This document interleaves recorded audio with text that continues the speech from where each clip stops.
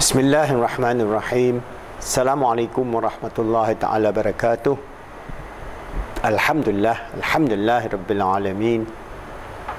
Wassalatu wassalamu ala asyrafil anbiya wal mursalin wa ala alihi wa sahbihi ajma'in. Alhamdulillah, we continue our discussion in chapter 4, and the subtopic is on the nature of guilt. And the previous video I've explained to you generally how the Islamic perspective of guilt being a very negative reinforcement, and it is a form of punishment.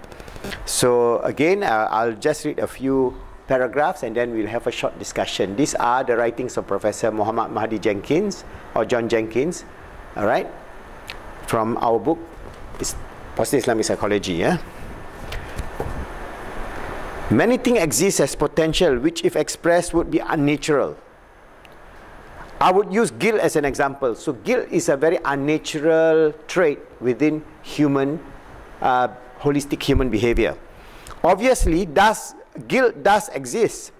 Guilt is a combined acknowledgement of having done wrong, and the belief that having done wrong makes you a bad person. So this is the definition of guilt.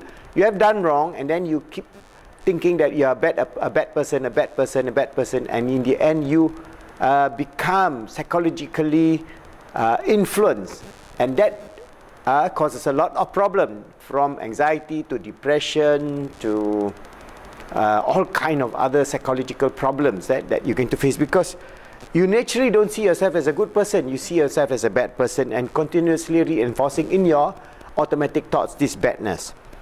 Now there is nothing harmful in anyone acknowledging that they have done wrong. So it is not harmful for you to acknowledge, I have done wrong, I have done sin, or I have done something bad. All right. The harm comes from believing ourselves to be bad because we have done a wrong thing. So a wrong thing, if we think that inshallah we can correct it, can be Allah is most merciful and forgiving. So there is a way out through maghfirah and the forgiveness of Allah subhanahu wa ta'ala. Believing ourselves bad because we have acted wrongly is an internal form of punishment. So that is an internal form of punishment through our inner speech, or automatic thoughts. The wrong action is the response, which is followed by the thoughts saying either directly or indirectly, I am bad, I am bad, I am bad, or I'm no good, I'm hopeless, and all that I am negative input that we get.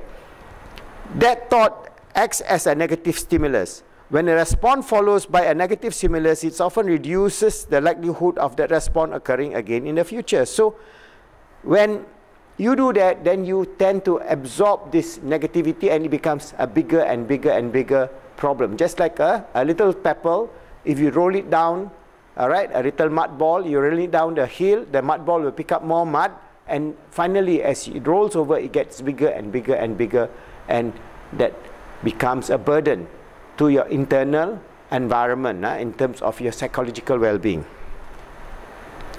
In fact, there's no difference in the way that external or internal influences affects our future action, and no one would punish themselves by guilt if they had not been conditioned to do so. So this is, in terms of laws of learning, this is a conditioning behavior that it is adapted and learned. It's a learned hopelessness, learned helplessness, learned guilt.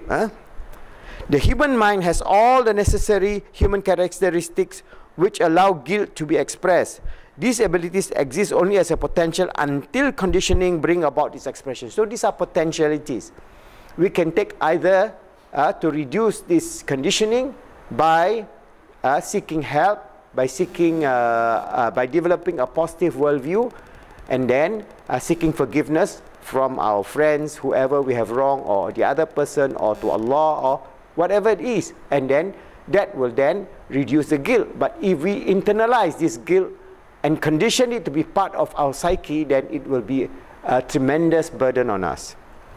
The main requirement is self-reflective consciousness. So this is where the solution is, how are we going to be good?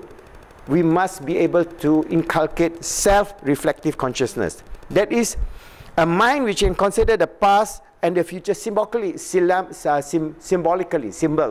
So we can see the past as a symbolic thing and the future as a symbolic thing, and how we can navigate this life symbolically through the path of goodness, the path of iman, and so on.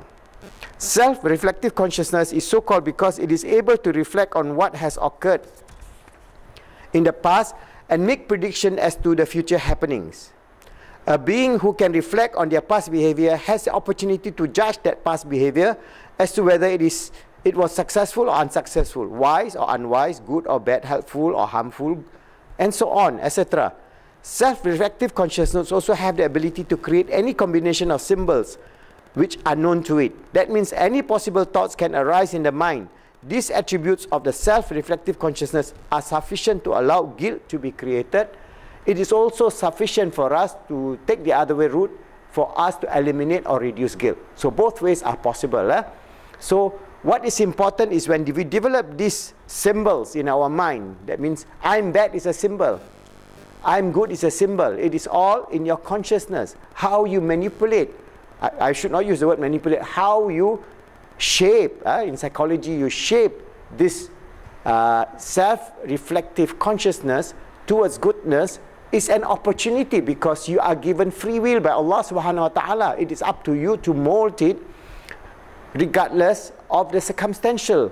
So in our model, we have explained to you about how you are affected by your physical environment, your intra-environment, and your social environment, and then your inner speech. So all your past bad experiences and guilt can be removed if you harness the power of your positive inner speech, that is your self-reflective consciousness, to be able to understand and see a better future for yourself, a better life, a better way of resolving your existence on this earth in the way that is positive, in the way that is ordained by Allah subhanahu wa ta'ala, in the way that is revealed upon our Holy Prophet Muhammad sallallahu alaihi wasallam, the beloved of Allah. He brought about this idea, and he is the greatest psychologist.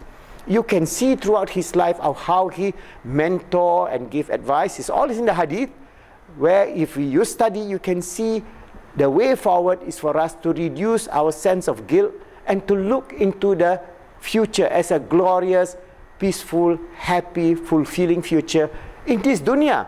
So in Islam, we are told that we have sufferings, we have problems, we have guilt, but that is part and parcel of life which we can reduce. So if we say that life is full of guilt, we can reduce that guilt by first avoiding that action that allows this guilt to proliferate in ourselves, and then take the action of abstinence, and then mold and shape our self-reflective inner speech towards goodness.